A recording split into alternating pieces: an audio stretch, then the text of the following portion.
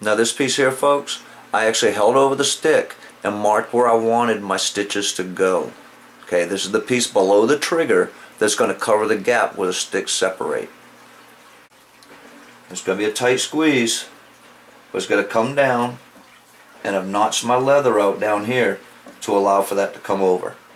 So now I'm going to stitch this on, and once again I'll stop my stitch up here so I can continue on to my next section of leather. Now this first stitch on the overlap, folks, probably 2 stitches, I am not going to make them tight. I'm going to leave them loose for obvious reasons. I have to separate it and I don't want it to be pinched down too much. Once again, I'm not pulling it very tight, just snugging it. And then kind of separating my leather again. Now I need to make sure that I'm on my last stitch, that this thing's actually going to operate, open and close properly. And it's there now. So she's open and latched. Works perfect. Overlaps. I'll be able to make this work. Just kind of making sure that this little flap of leather that I want to cover my trigger is actually going to work, and that my stitch lines will be exactly where I want them. And it appears that everything lines up right.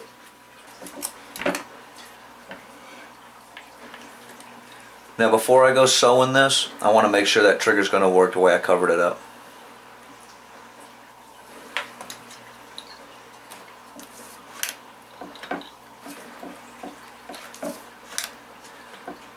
Like a charm, folks, like a charm. Alright, now that that's all done, very carefully trim along this edge. You can use a straight edge if you want, but I don't have straight stitches here, so I'm going to freehand it, and I've already cut through the other side about halfway. See, I got to trim this edge a little bit more. And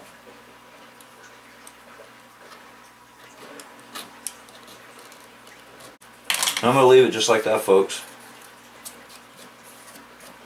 It's going to get roughened up anyway, so I'll hit these edges with a little bit of dye and it should help it all blend right in. I'm just going to hit the whole stick with a little bit of dye. Why not?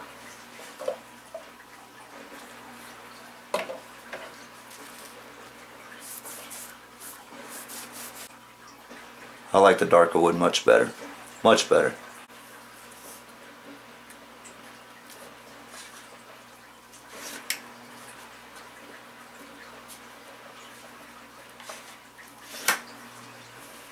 Not too bad at all.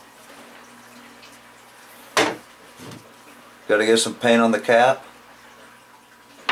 a rubber stopper on bottom, and see if I can possibly stop the rattle in the blade.